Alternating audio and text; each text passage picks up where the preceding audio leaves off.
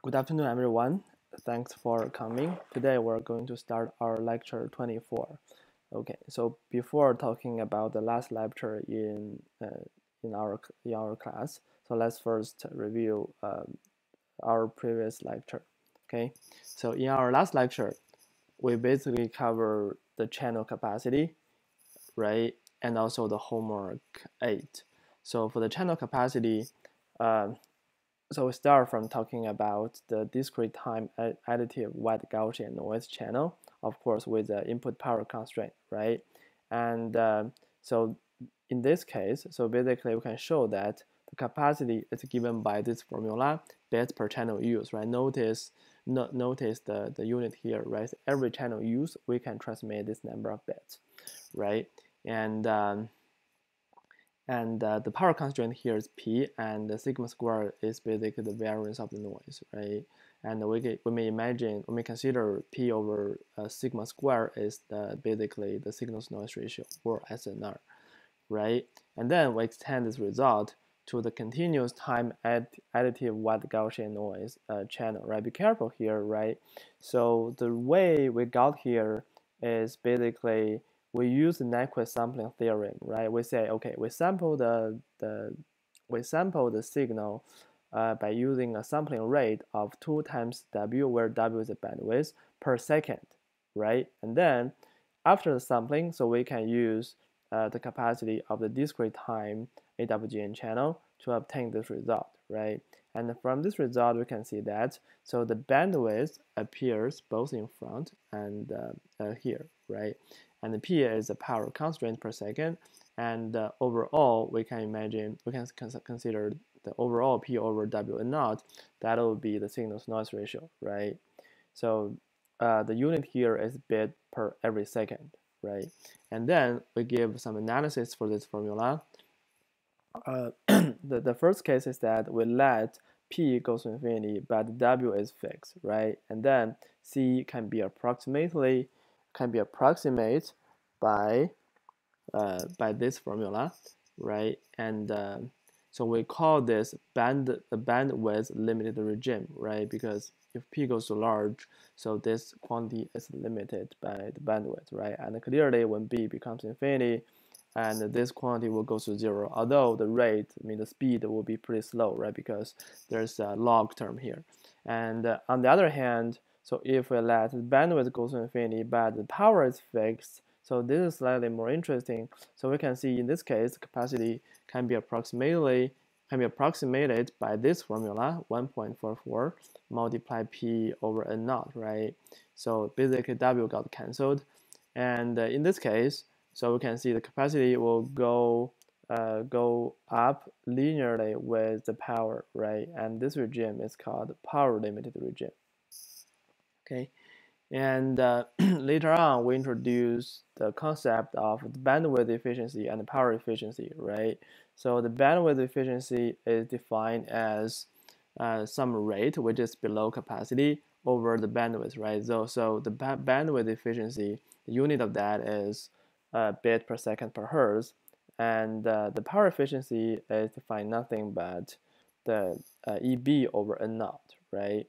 And the relation between the bandwidth efficiency and the power efficiency is given by this formula, right? And if we can see that on the right hand side, so this is the increasing function of R, right? So if we let R goes to 0, and then basically we can get the minimum EB over N naught, which is negative about 1.6 dB, right? So that is the minimum required EB over N naught for reliable communications here, right? So we didn't define reliable communication very rigorously, but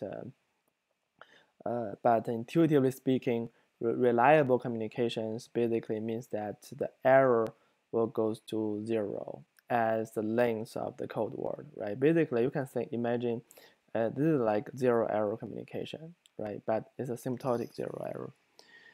Okay, and here is a plot of the bandwidth efficiency versus the power efficiency, and we can see that we have a capacity bound here, right? And so what we design in practice is try our best to approach capacity, right? So the technique we use to approach channel capacity is a so-called channel coding, right? But we didn't give a very detailed discussion for the channel coding there. Okay, so this is what we discussed in our previous lecture.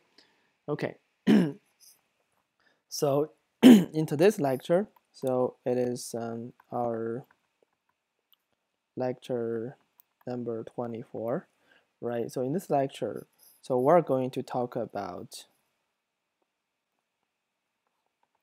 the chapter 10. So that is the last chapter that will be covered in this class, right? So in this chapter, it's not extremely related to the actual transmission, right? So this chapter is about source coding, okay?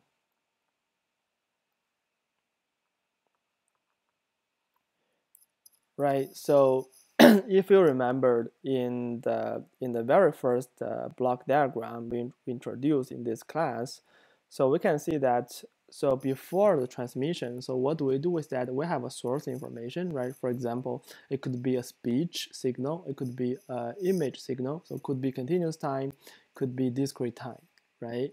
And so for simplicity, let's assume now it's a discrete time source, right? It's just some numbers, basically, or some symbols, right? And so for the first thing we do is that we need to do a source coding, right? Which is happening here, and then so we give some structure on the information, and then we do the transmission. So we mainly covered here and here in this class, right? The encoder, channel encoder, and the module. Sorry, yeah, we didn't uh,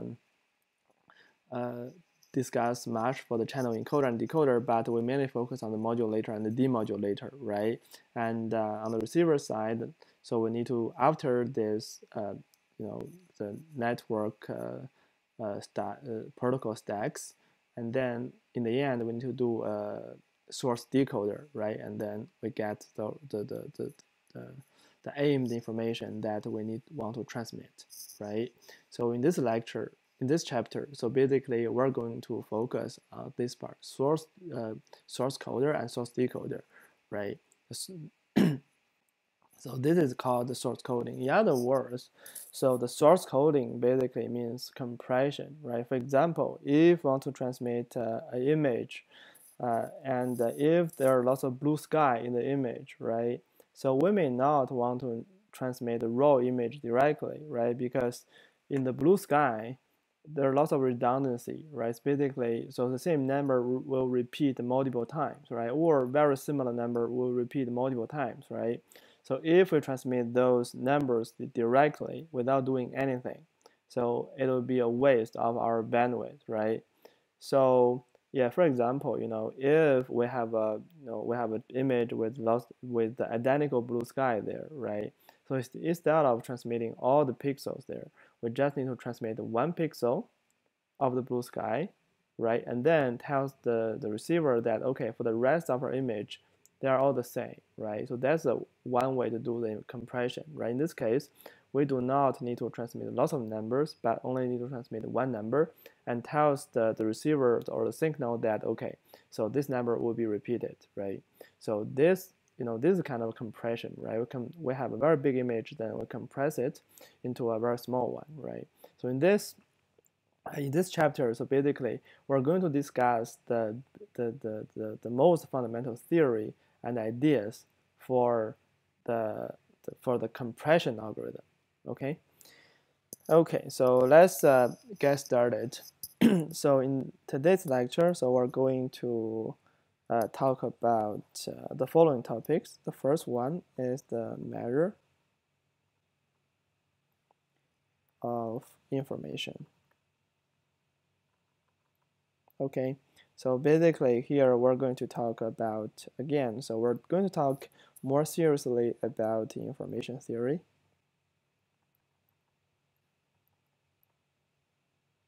In particular, we're going to focus on entropy.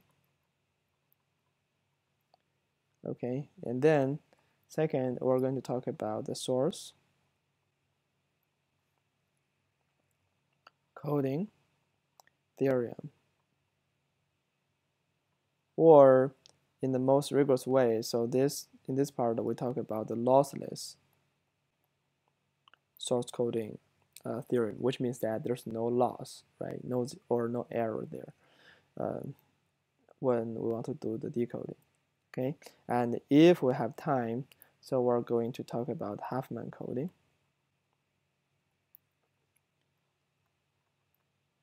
Okay, so this part maybe, so we're going to talk about, we may start in this lecture and then continue in our next lecture. Okay. Okay, very good. So that is the idea for today. Okay, so so let's get started. So the first topic is the measure of information. How can we measure information?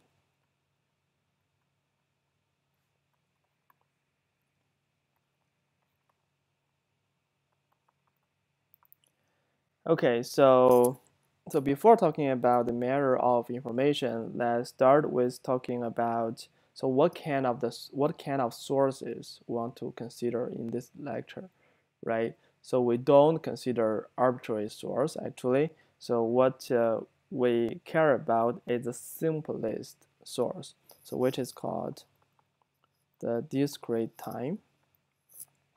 No, sorry, it's called discrete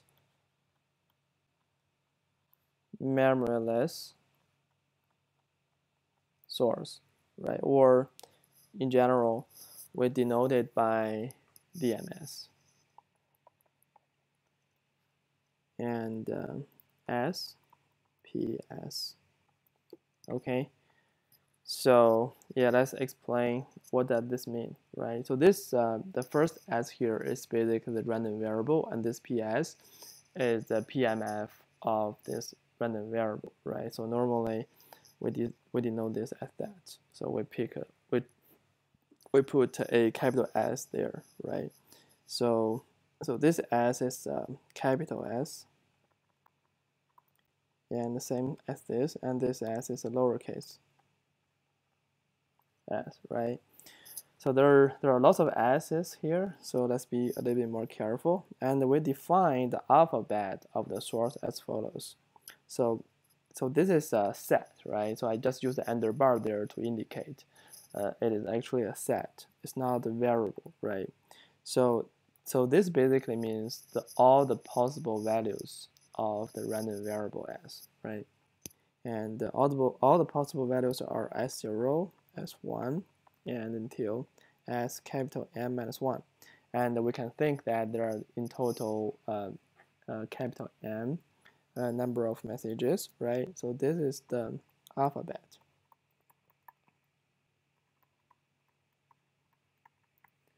Okay.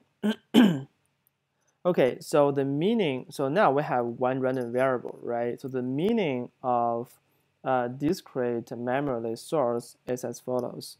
So at each time instant,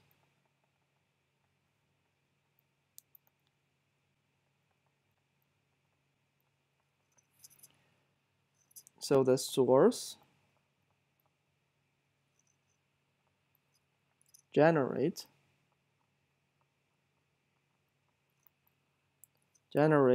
a sample S. So this S is basically the random variable shown here, right? So generate sample S. So this S is a random variable, right? Independently. So this independently basically means that it's over time, right? Or generated in IID fashion, right? Independently from the alpha bet S according to the probability distribution, which is given by here, right? So this is nothing but according to PS and SK. So SK is basically realization. This basically means that the probability that S, capital S, equals to sk, right? And we use a shorthand notation here. We denote this as pk later, right? And k here is from 0 until capital M minus 1, right? So this is just the PMF of the random variable S, okay? So basically the meaning of discrete memory source is that at each time instant, so the source will just randomly generate a realization of S, basically, right? So, or because it's the source is a function of time, right? So we may also understand this as the following way. So in other words, the discrete memory source, so S, PS, right? So that generates an IID random process, right? We denote this as SI, right? So we may understand this like in each time slot, right? So, so the value will follow a random variable SI, right? So that is a random process, okay? And this I here is basically the time index. We can understand this in that way. So of course, with the probability distribution, that SI will just distribute it as P SI S, right? So that is the definition of the discrete memory source, right? And you may think this is definitely the simplest source, right, that existed. And so in this class, we'll mainly focus on this source. And in the very last part, so we're going to extend it to the continuous time source. Okay. Okay, so now let's go back to the question, right? The matter of information here, the matter of information, right? So given, let's say we're given this kind of source, and how could we? So how can we measure the information, or how much information is contained in the source S, right? So we talked very briefly in our very first lecture in this class. So basically, so the meaning of information is basically uncertainty, right? So yeah, this is so actually this came from Claude Shannon in 1984, his seminal paper. So this this matter of information is really novel, right? So he introduced the concept that so information should be measured as the uncertainty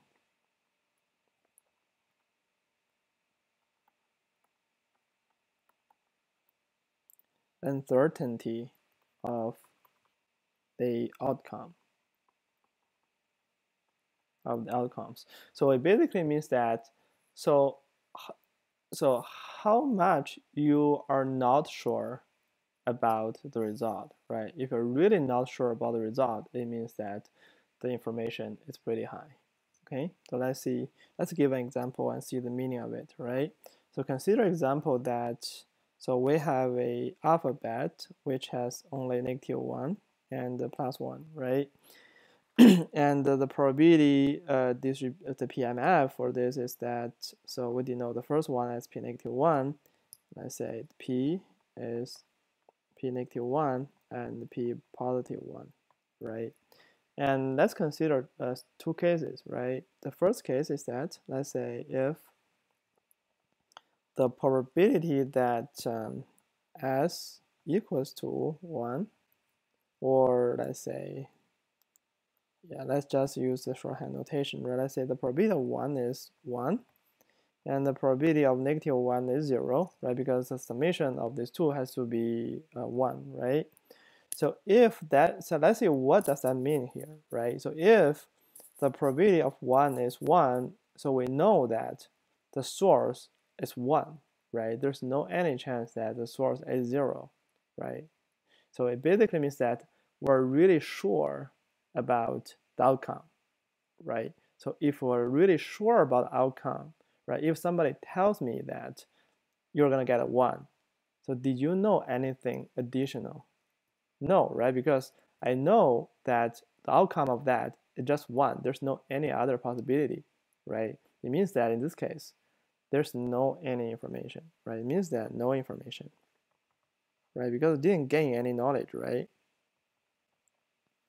Okay, on the other hand, let's say, how about we reduce this probability a little bit to 0.9, and then, so the probability that the outcome is -1 is 0.1, right? How about in this case, right? So let's say if I tell you that the outcome is 1, let's say in this case, so do you think you'll gain lots of information, right? Not much, right? Because 90% of the chance it is 1, right? If somebody tell me that it's a 1, so did I gain a lot of information? Not really, right? So we gain less information because we're 90% sure that it is a 1, right? So or we say it's a less surprise result, right? So uncertainty, surprise, they're kind of similar, right? So if it's less surprise, it means that so we're gaining less information, right?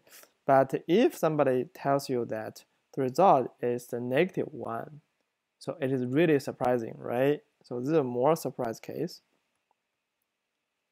So or it means that in this case we gain more information, right?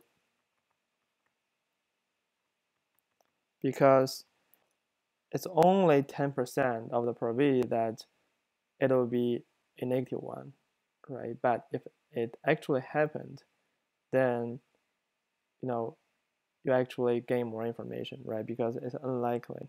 Okay, so yeah, this is basically some intuition of the measure of information, right? In other words, we can think in this way, right? So basically, so the quantity that we care the most is actually 1 over PSK, right? So which means that, so if this guy is large, right? For example, in this case, so this guy is basically 10, right? But in this case, this guy is 10 over 9, right?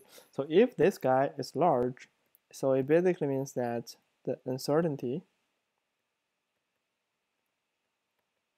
of this actually happen will be larger, right? So in this case, so so we gain more information, right? So if something unlikely happened, but if and it's actually happened, it means that we gain more information, right? So that is basically the idea here, right?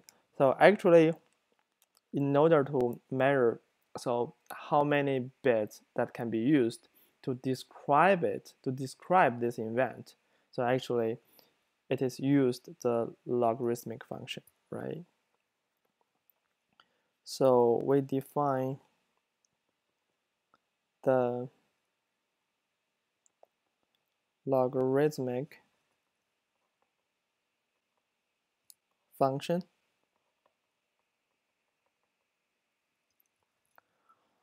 So we denote this by I of pk, right? That is equals nothing but log 2 of 1 over pk, right? So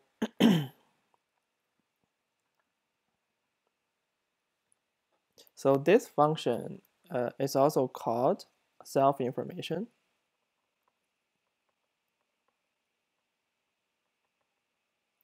right? So the meaning of that, so this is basically the amount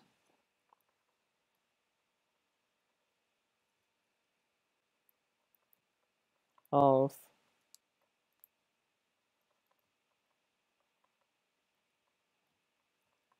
information gained after the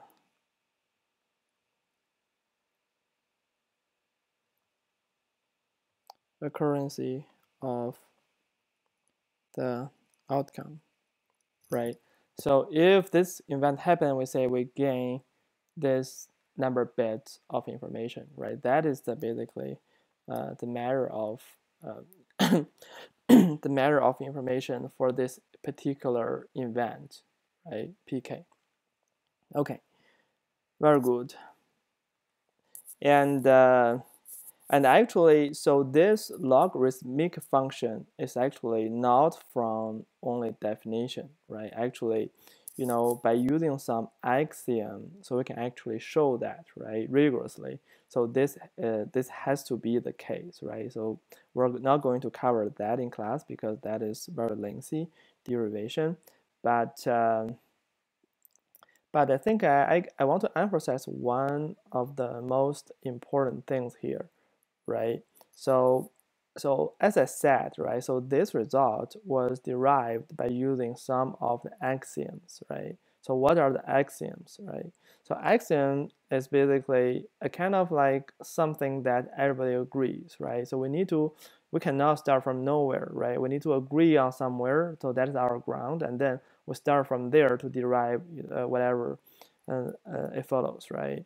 So one of the most important thing here we need to agree is that, so if we have two events there, right, like in this case, s is -1 plus 1, and if the probability of them is the same, half, right? So if -1 happens with half of the probability, and the plus 1 happens also with half of the probability, then how many bits we need to use to represent this event?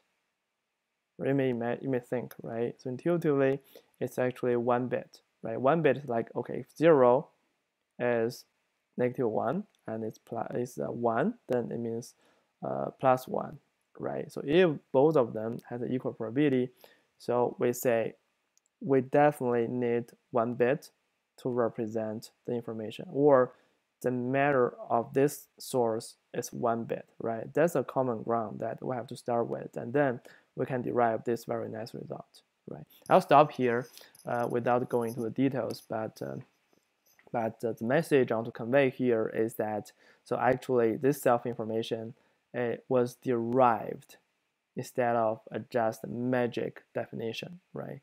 Yeah, because you may imagine that, so this basically represents number of bits that we're gonna gain after watching the outcome, right? It's kind of magic.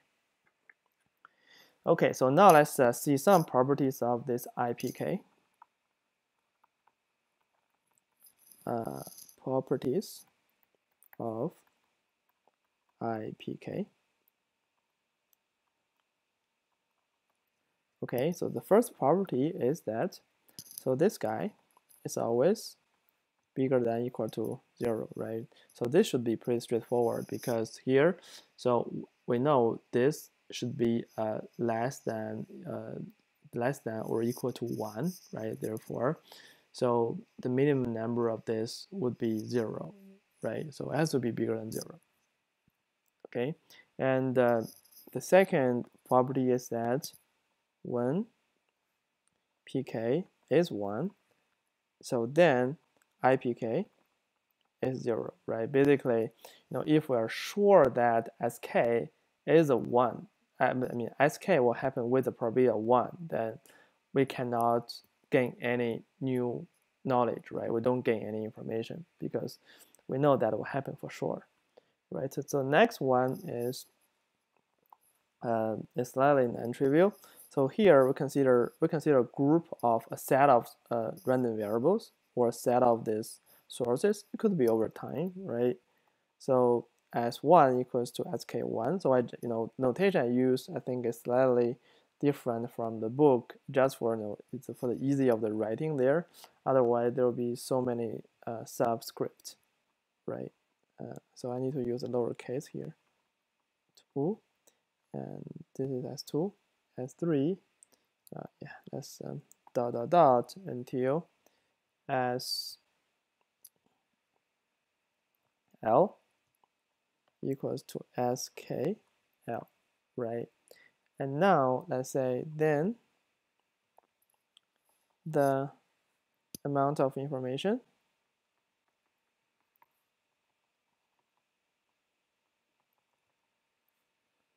delivered, meaning that after watching the outcome is given by as follows, right? So now this I, so because we have more than one random variables here, so inside of I, we should consider a joint distribution, right? Which is the probability of S1 is SK1, S2 is SK2, and SL is SKL, right? So what do you think that will be? Right, so let's derive it, see what it can be, right? So basically the definition of this is log 2 1 over P S1 SK1 S2 SK2 until SL SKL, right? So basically so yeah, because what we're considering is a DMS, right? So we know all the random variables here are independent, right? So by saying that, so what we have is as follows. So basically that equals to log 2. And so the probability, they're independent, right? So we can break the terms like this. S1 equals SK1 multiply.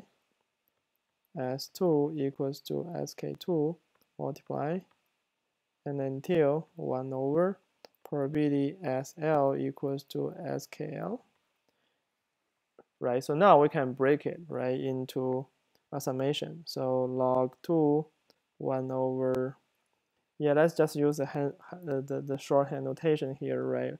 Let's denote this as pk1 time plus log 1 over pk2 plus until log 2 1 over pkl, right? And so if you recall, so the first term will be just I of pk1, and the second term is just I of pk2, and until we have I of pkl, right? And of course, for each term, this pk1, this shorthand notation means that, so this is a probability that S1 equals to SK1, right? Just remind you that, right? And the important thing here is that we show that if we consider a set of source and they're independent,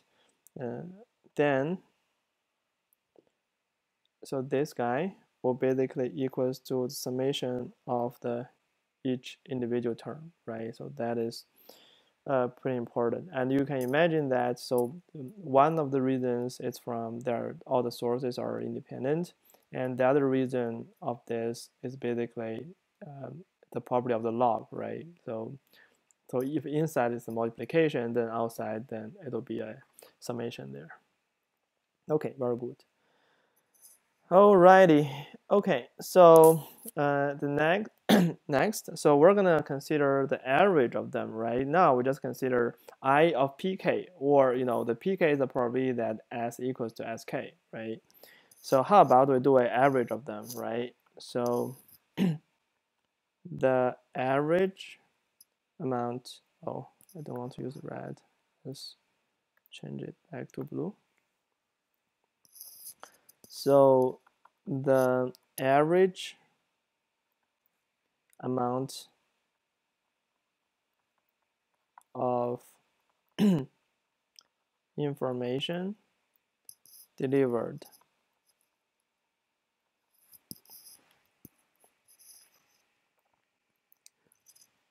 is given by, so we use a notation called HS, where S is a variable or the source, right? So that is defined as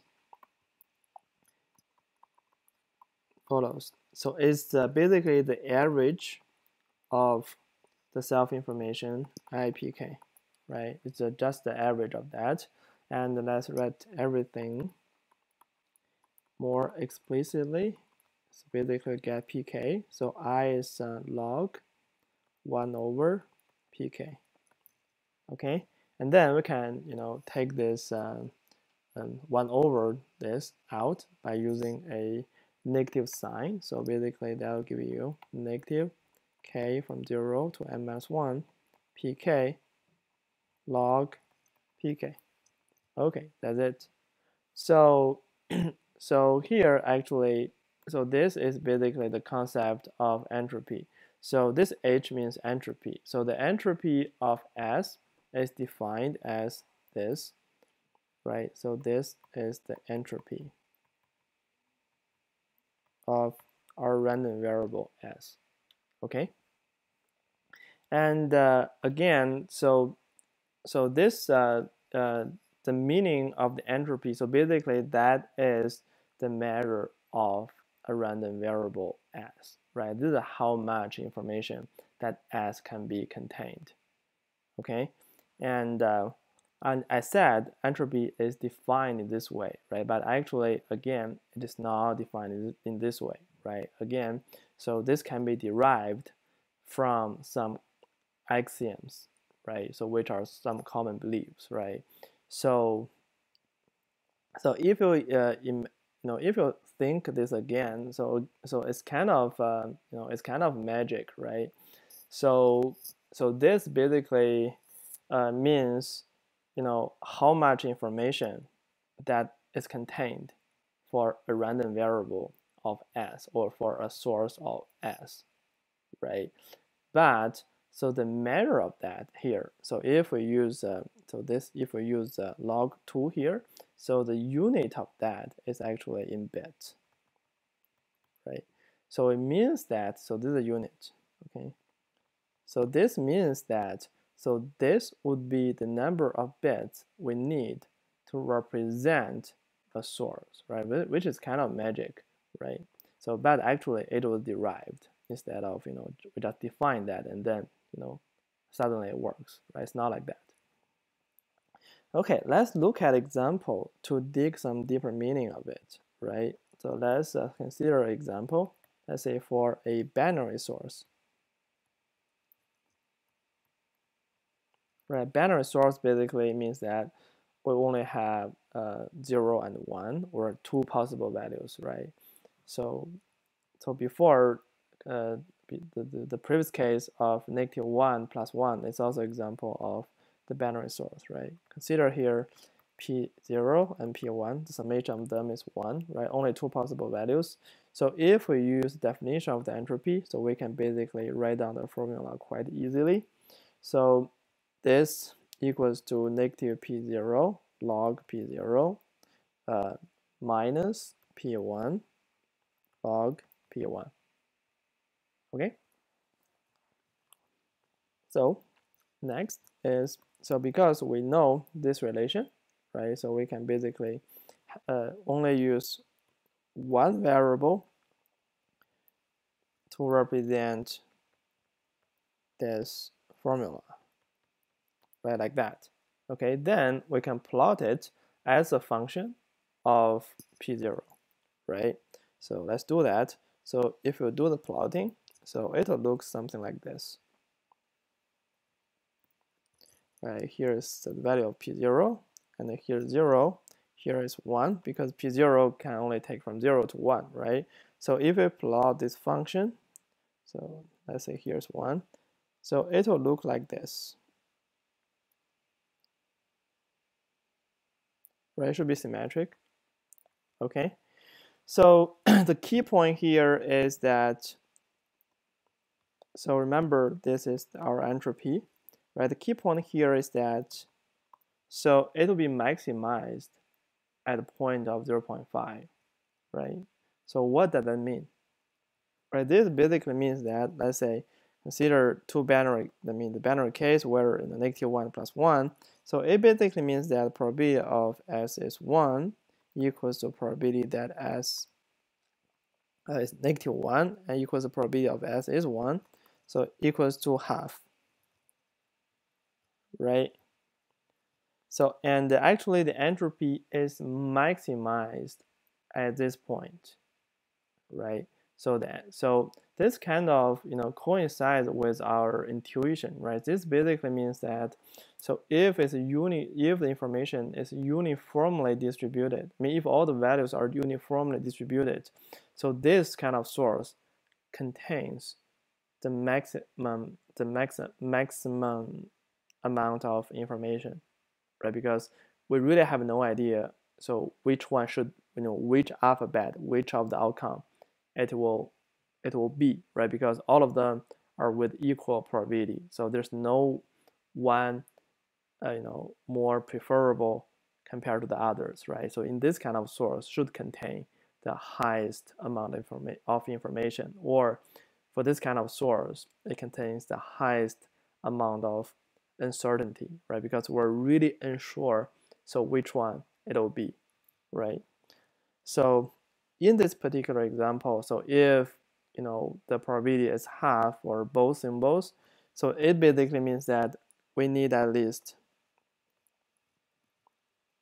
1 bit of information, right?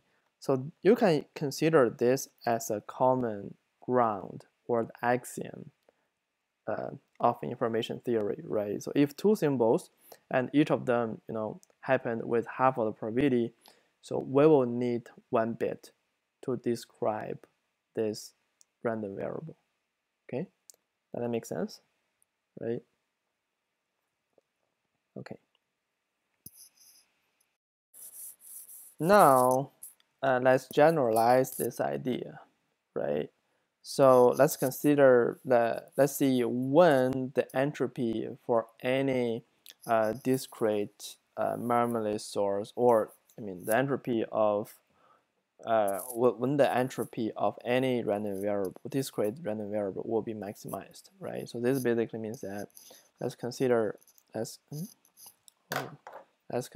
a entropy so which is defined in this way,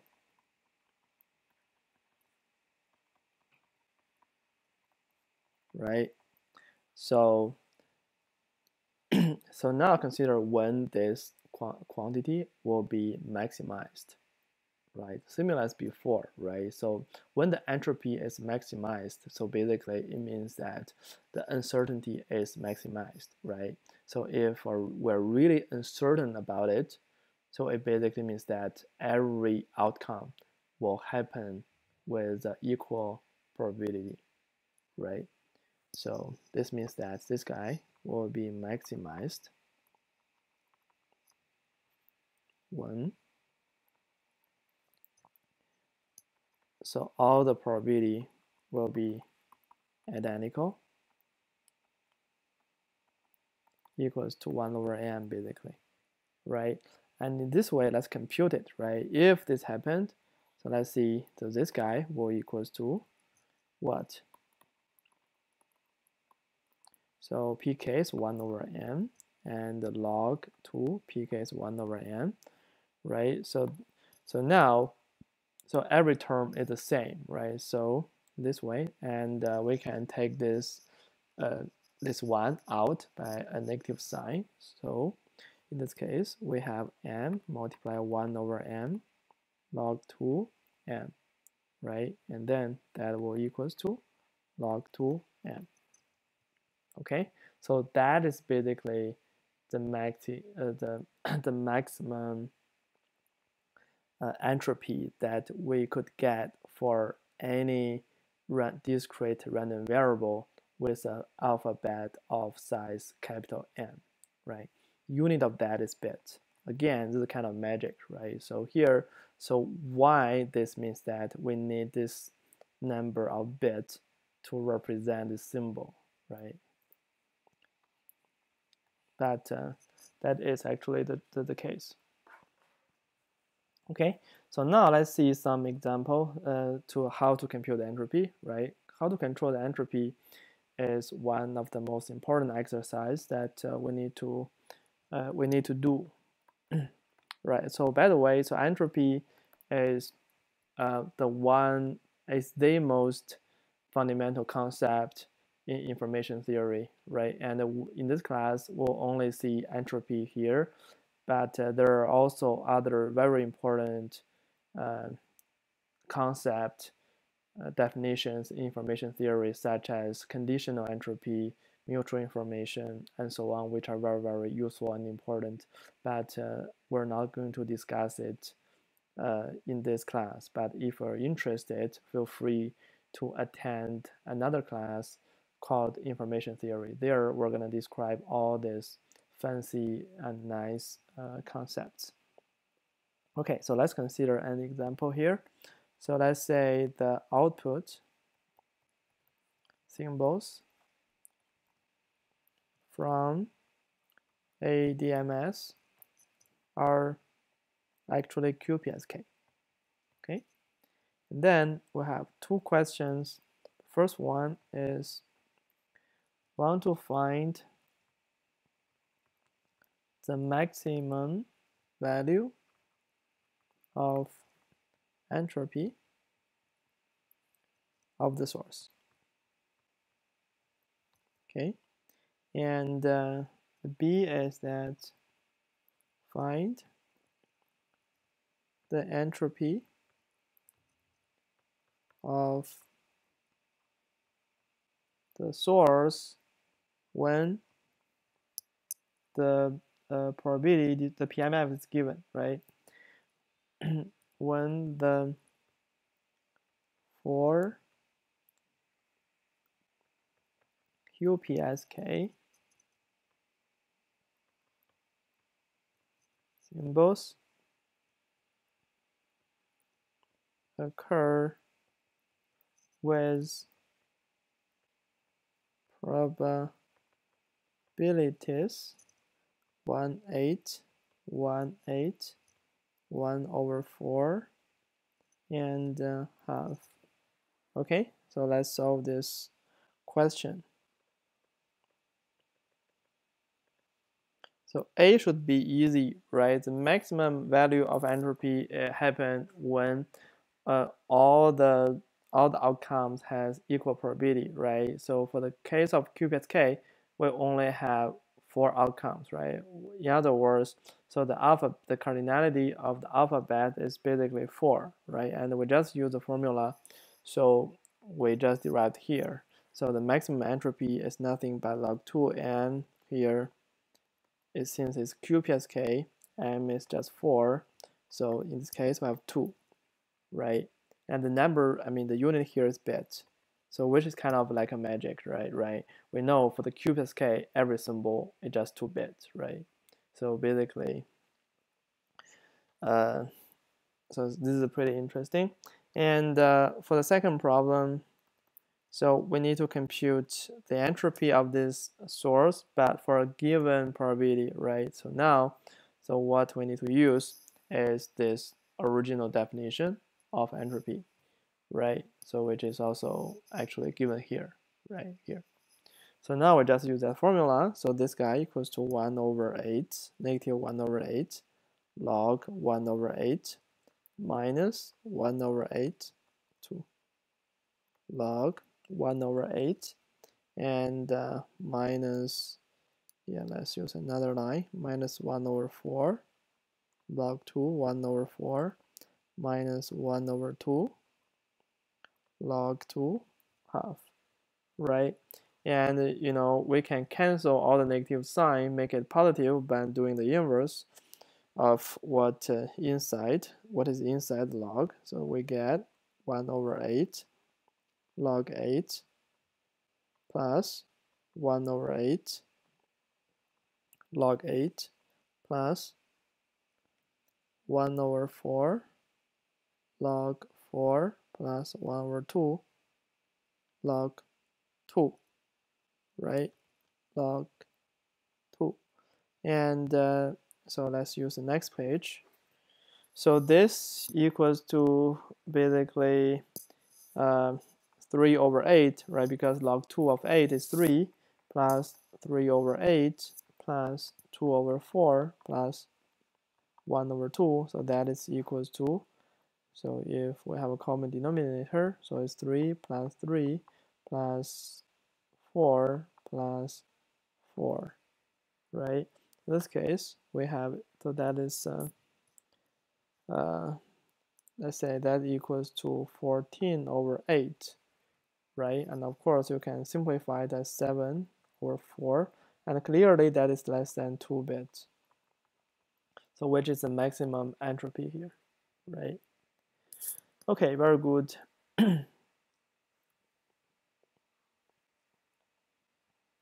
Okay, so next, so let's consider a set of symbols or a vector of symbols, right? So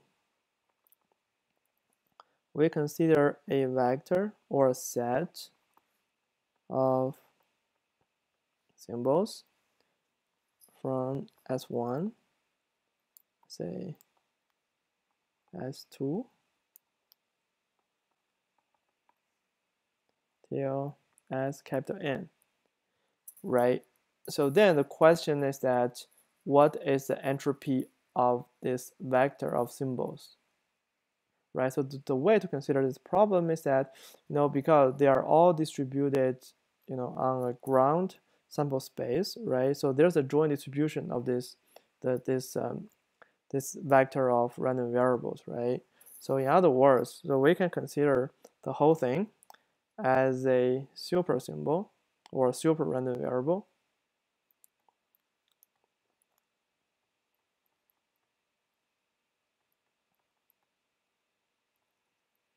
right? And if we consider the entropy of the entire thing, it's like from S1, S2 till Sn, so we can show that because they are independent, right? So their ID, right? If they are independent, so together, so that is basically equals to n multiply hs, right? So this actually is from the property that we just shown for the self-information, right? Because of this guy equals the summation of all of them, right? So basically, we can easily show that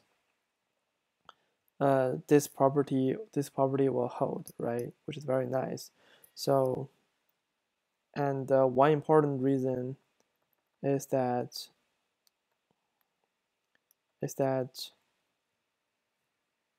so all the S's, they are independent,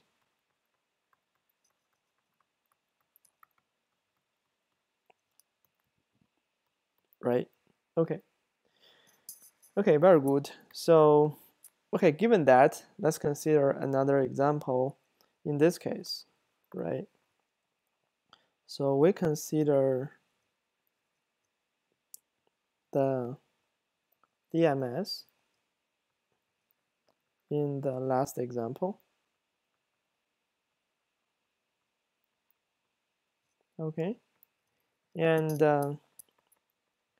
for both cases, A and B, right? So basically, we're gonna redo A and B in the case of consider more than one random variable, right? Okay, so if a super symbol,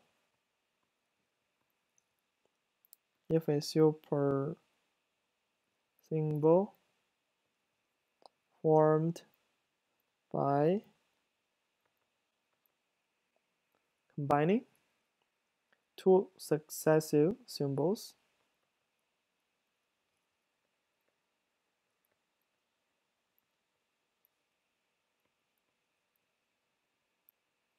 right? Now we need to find the entropy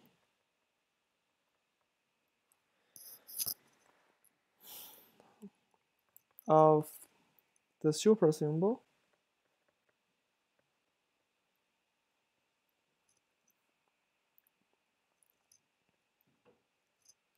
by using two approaches, right? The first approach is our formula.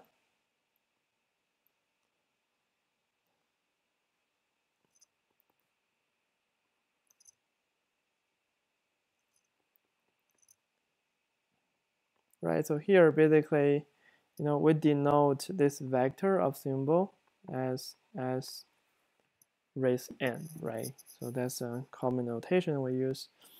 And the second approach is basically by using the definition of entropy. The second way is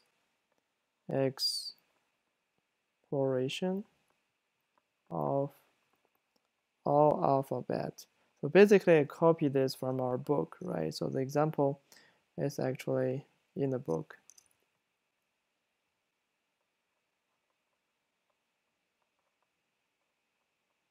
Okay, so now let's try to compute, see whether it works or not, right? They should get the same result.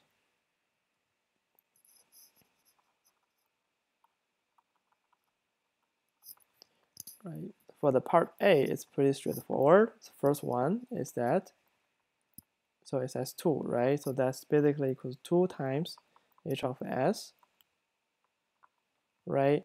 And in the first case, it's a QPSK with the maximum entropy, right? HS is 2, as we computed before, if you still recall, right? That is basically 4 bits, right? And okay, and let's consider the second exercise, which is computed brute forcefully, right? So h as 2 is nothing but h as 1 and as 2. And in that case, we know that every symbol will happen with probability of 1/4, right? And we'll have 2 of them. So basically, overall, so we're going to have 4 times 4, 16 cases, right? And each of the outcome will happen with the probability of 1/16, right? In this way, by using the formula of entropy, what we get is that, so basically we need to do a summation over the number of symbols, right? So that's in total 16. Okay, and for each of them, it'll happen with the probability of 16, right? And log 1/16, right? So that's a probability that each one should happen, right? Then if you compute it, this equals to log 2/16, which is 4 bits, right? By using both of the methods, we obtain the exact same result, right? So for part B, so which is a given probability of 1/8, 1/8, 1/4, and 1/2, right? So in that case, so for the first part, right, that is, again, this is easy, right? We'll just use 2 times h of s, and we computed before, so it's 2 times 1, 14/8, so that'll equals to what? 3.5 bits, right? So the second approach is slightly more tedious, right? So now we need to, in order to use the formula, the definition of the entropy, so we need to compute the probability, the joint probability distribution, or the joint PMF of these two symbols more explicitly. So this guy equals to basically the product of these two vectors, right? So because they're independent, so it's also called the product distribution. So basically, we have 16 cases in total, and distribution, the distribution of that is basically we combine any two of them, right? So for example, the first one, right, happened with probability of 1/64, and then if we keep doing that, right, and 1/8, and this one again is 1/64. Next one, this 1/8 times 1/4 is 1/32 and 1/16, right? So then we could keep writing this. The second one is the same as the first 4, and then so what we're going to have Next is 1 over 4 times this 1 over 4 times 1 over 8, right? So that will give you 1 over 32, 1 over 32, and again, so 1 over 32, 1 over 16, 1 over 8. Last one is 1 over 16, 1 over 16, 1 over 8, 1 over 4. Right, so now we write the joint probability distribution of S1 and S2, and next we're going to use the formula of entropy, right? So H S1 S2 equals 2. So we have 4 1 over 16, right?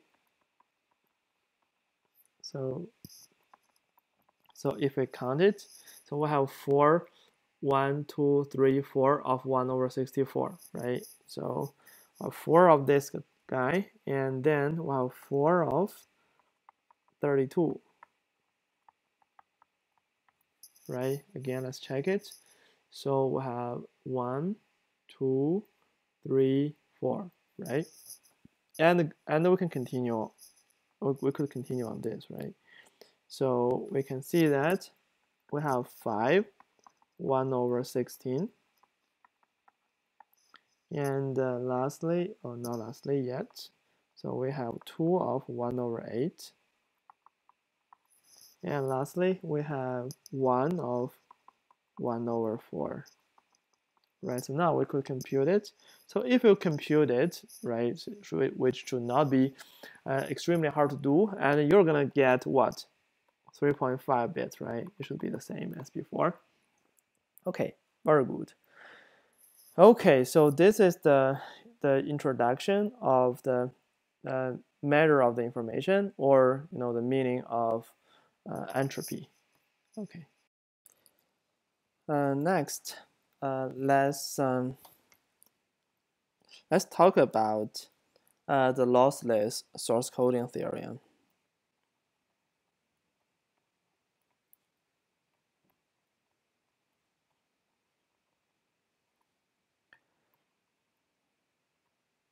So what we have been talking so far is basically the meaning of entropy of a DMS, or basically a random variable, right?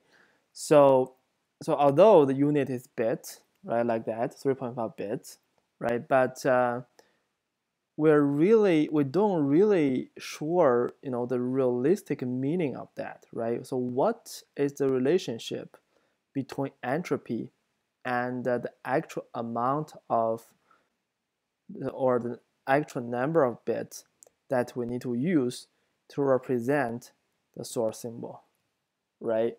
So we don't have the connection between these two quantity yet, right? So what I was saying before is that, okay, so let's say if let's consider the previous example here. So let's say, okay, if it's a full QPSK, right, and if for each symbol we transmit with equal probability, okay, so in this case, the entropy and the bit per symbol, they're equal, right? But how about the general? So what is the general relation between the minimum number of bits to represent a source and the quantity of entropy? And obviously, what we would like is that, so one should be equal to the other, right? So I mean, if those two are kind of equal, then they match, which is good, right? That's our goal. But so far, we have not built this relationship yet, right? So we have, we have whatever number of bits will represent our source, and we have a quantity, which is the measure of information. So coincidentally, the unit of this measure, which is entropy, is also a bit, right? But this bit, and the meaning of this bit, and the meaning of the other bit, they could be slightly different, right? So the source coding theorem is basically to build the relation between these two quantities, right? So it's kind of magic, right? Okay, so before I introduce the source coding theorem, right? So basically the source coding theorem is very easy. So basically say that, okay, the minimum number we need to represent a DMS is basically the entropy, right? But let's see how we define this rigorously, right? So obviously, I'm not going to give the proof of it, right? If you're interested, so you can attend the class of information theory. Most likely, I will teach that class next time, which should be next spring. So if you're still here, so let me at least give you the problem formulation, and you can learn a flavor of information theory and what is the exact meaning of what we said before, right? So okay, so let's consider this problem. I mean the formal problem set up here, right? So what we do in practice is that we do not code symbol by symbol, right? So what we do code is we consider n symbols together, denoted by this, right? Like n before n is basically equal to 2, right? And then we pass it through a encoder. So this, of course, this is a source encoder, right? And then, so we have our coded information. So the coded information here is denoted by m here, right? So this is a calligraphic. Yeah, you can, this is a random variable of m, right? It's not the cardinality of m.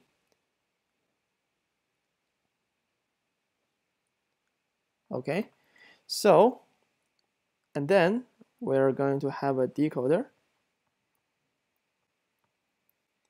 And after decoder, so we're gonna recover our transmitted symbol, so which is denoted by s hat of n, right? So what we want is s hat n equals to Sn, otherwise there will be an error, right?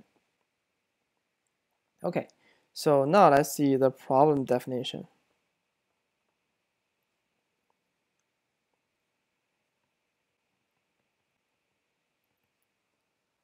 Okay, we consider a 2 to the power of nr n lossless source code of rate r bits per source symbol. Okay, let me explain what's the meaning of that. So basically, let me use another color here. So basically, yeah, this number is basically the cardinality of this m here, right? So let's write it here. So basically, this means the cardinality of m, right? So, so in this case, so let's think. So what is a bit per source symbol, right? So the bits per source symbol. So it's basically what, right? So in total, we have the cardinality of m symbols, right? So now let's assume that the cardinality of m equals to 2 to the power of nr, right? So basically, the bit per symbol is nothing but log the cardinality of n inside, right? Or is 2 to the power of nr, right? And then we divide it by the number of symbols, right? That will give you the bit per symbol, right? So that is basically equals to what? R, right? That's the meaning of this, right? The first 2 to the power of nr is basically the cardinality after the encoder, and R is a bit per symbol, right? N is basically is the number of source symbol we're gonna code it together. Okay, very good.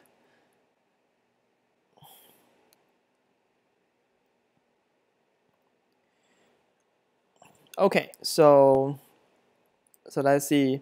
So this source code consists of encoder and the decoder.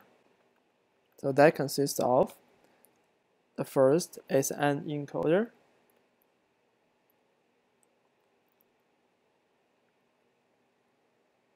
So an encoding function. or encoder, right? So the encoder is nothing but a function. It's a function of n, right? So that is from the alphabet raised to n, right? Because we consider n symbols together. So this alphabet, so they're gonna map every symbol in this alphabet to a symbol here from 1, 2, up to what? In total, we have 2 to the power of nr symbols, right? So basically, it's 2 to the power of nr. So we need to take a floor here. Okay. And that assigns an index m Sn, right? So because that is a source symbol, right? So it assigns this,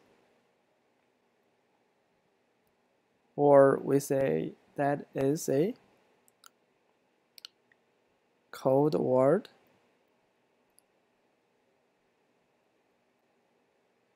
length nr bits, right? Because that is eventually the number of bits that we need to transmit, right? That has to be an integer, okay? Assign this index to each source and sequence Sn. So this S raised n means it's called n sequence, okay? So this is a encoding function, and we also need a decoding function, right?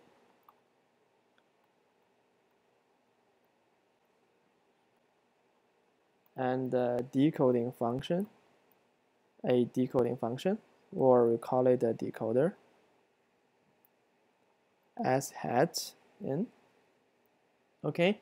And here at the receiver side, so we basically receive the index n, right? So the index basically, I mean, what the decoder did is that we're gonna map whatever received from alphabet of this many numbers, right, to our original alphabet, which is Sn, right? So this is the set original alphabet, and there's a possibility that we have error, right? So we didn't consider no error case yet, so it is possible that we claim an error, right? So that assigns estimate as hat n, right? And that'll be in this alphabet or an error message E to each index n in this alphabet, right? So that is the encoding and decoding. Okay. So now let's deal with the error of the the error, right? So the probability of error for this lossless source code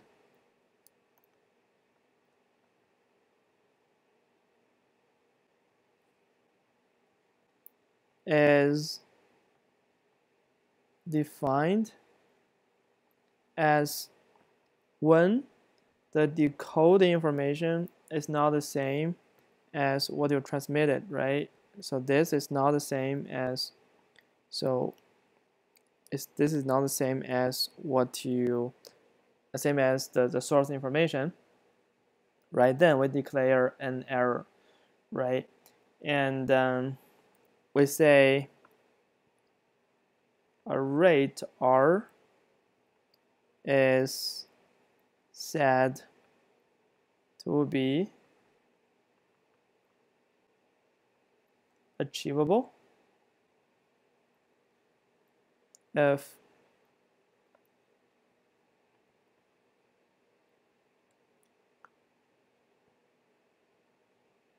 there exists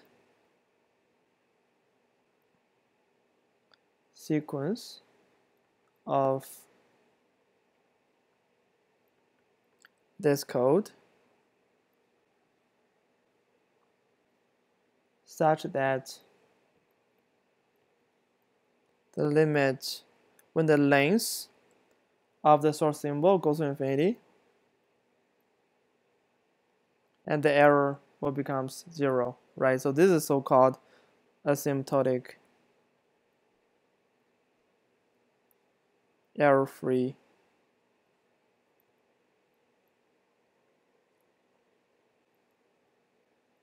right? It's not absolutely error-free, it's asymptotic error-free. And you know, the length, I mean the more the n, the bigger the n, then basically the lesser the error, right? And eventually, so we do not ask for the absolutely zero error, right? So what we ask is that, so when n goes to infinity, the error can be arbitrarily small. Of course, you know, zero error probability is one example of that, right? So, I mean, one idea, you know, why we care about this is that, you know, here the source coding is basically compression, right? So let's say if there exists a symbol or an outcome happen with extremely small probability, so we may just ignore it, right? We may just, you know, we assume that will never transmit it, right? So then, you know, the error probability for that particular symbol would be very small, right? Because you know that happens extremely rarely, right? We may not even want to code it, right? So that's why you know we want to consider asymptotic error-free case.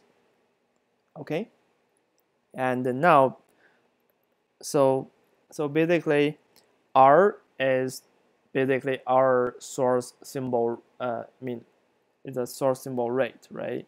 So the optimal rate R, denoted as R star, is basically the minimum. So we use infimum here, it basically means the minimum of all achievable rate.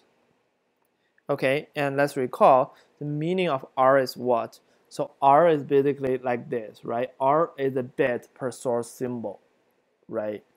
So now it's kind of coincides with what we discussed before, right? For example, in this QPSK example, the bit per symbol here is basically 2 bits, right? In this case, I mean this is 2 bit, so that coincides with the entropy. But you know, in other cases, you know, this does not coincide with the entropy, but this 2 bit is the rate, the number of bits per symbol, right? So and so the source coding, the lossless source coding theorem tells us that, okay, so the minimum of R or R star is basically equals to the entropy, right? Let's write it here. So now by using that, we could connect the rate R and basically the entropy, right? That's how they're connected. The source coding theorem. Okay, so this tells you that for a DMS source, DMS S P S S, right? So the minimum rate is actually equals to the entropy. Okay, so now it kind of makes sense that you know, the unit of entropy is bit, right? Actually, we can show that the minimum coding rate is equals to the entropy, right? So that is pretty nice. Okay. So our time is almost up. So maybe let me just get started. Talk about Huffman coding. So Huffman coding is a coding method for DMS, right? So basically, the idea of Huffman coding is very simple. So I think the best way to illustrate Huffman coding is via an example. So let's see an example very quick, and we're going to revisit this probably in our next class. Let's consider a source symbol with alphabet of 3 symbols, right? S0, S1, and S2. And let's say the probability distribution, or the PMF, is equal half, a third, 1/3. Okay, 1/3. Okay, so the way we are doing Huffman symbol is Huffman coding is as follows, right? So ideally, if for a symbol that, we cannot see this from this example, but we're going to see that later. But the idea of Huffman coding is that for a symbol with a lower probability, so we may want to use a longer code, right? Because that may not happen very frequently, right? So we want to give a shorter symbol to a node, to a symbol happening with a higher probability, right? So the way we do that is that, so we're gonna rank these 3 symbols from the highest probability to the lowest probability, right? As like that. So, but in this case, they're all the same, so it doesn't matter how we rank them. So 1 and 2, but we're gonna redo this ranking for every iteration. Let's see how we do that, right? So we write this probability here. It doesn't matter because they're all happening with the same probability, right? So the way we do that is that, so on the bottom, so that happens with the smallest probability, right? Smallest meaning that they may not happen that frequently, right? So what we do is that we pick 2 of them and combine it, right? Like this. So we combine these 2 guys. Okay, and now combine means add them together, right? So this 2 together will happen with the probability of 3/2. Okay, so now we're gonna assign 0 and 1 onto the edges, right? There's some rules, right? The rule could be on the top is 0, on the bottom is 1. So we put a 0 here and put a 1 here, right? So that's the first iteration. And now we combine the symbol of S1, S2. So now we have 2 symbols, right? So one symbol is S0, right here, and the other symbol is this new symbol with happening with the probability of 3/2, right? So now we need to do the re-ranking, right? So we do this symbol will rank higher because that happened with the probability of 3/2, but this symbol will happen with probability of 1/3, so that's a lower ranking, right? And now, so we only have 2, right? So then we're gonna combine these 2, right, for sure, and then we get a 1 in the end. So now we're gonna again assign a number on the top and the bottom, right? On the top, so we're gonna assign 0. On the bottom, we're gonna assign 1. Okay, then we're done, right? So now how can we see the code word here, right? So the code word here is nothing but, so we're gonna read from the left to the right, but write it from the left to the right, right? So let's see. So in the first case, S0, right? So we trace it here. There's only 1 here, right? There's only 1. So basically, the code word of the S0 is just 1. And how about the code word of S1? So we can see we have this is the path here and here, right? So here and here. So both of them are 0, right? But we're gonna write it, we read it from the right to the left, but write it from the left to the right. But in this, we cannot see here. It's all 0, but let's see what is S2 here. So S2 is that, so it's from here, and then reach the end, right? So then we're going to read it from the right to the left, which is 0, 1, right? 0, 1. But when we write it, so we're going to write from the left to the right, 0, 1, right? So that's basically the rule here. Okay, very good. And basically, So it means that when we see S0, we're going to transmit 1. When we see S1, so we transmit 0, 0. And when we see S2, we transmit 0, 1, right? You can see that in Huffman coding, so we transmit everything in terms of the binary numbers, 0 and 1, okay? And so we may compute the average code word length in this case, right? So that is equal to basically 1/3 multiply 1 and 2 times 1/3 multiply 2, right? So that will give you what?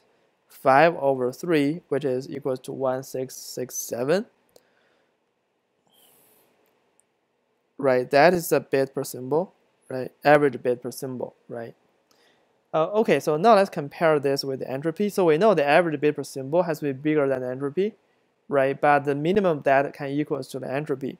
So let's see, the entropy in this case is basically log 3, right? Because they have equal probability, that'll give you 1.58 bits. 58, we have another 5 here, bits. Right, and we can see that, so this number and this number, they are not extremely different, right? So, but this number is truly bigger than this number, right? Which definitely makes sense, okay? So in our next lecture, so I'm going to continue talking about Huffman coding, right? And give you some other examples and talk about the advantage, disadvantage, properties of Huffman coding. And in the end, so I'll continue talking about coding for continuous source, like the speech coding, and then that'll be the end of this class. Okay, this the entire course. Okay, so I'm going to assign you the homework 9, which is the very last homework today. So we will talk about this homework in our next lecture. Okay, so hope you enjoy today's lecture, and please stay safe and stay healthy. Let me know if you have any questions, right? I'm always available to talk over Zoom. Okay, thank you. See you.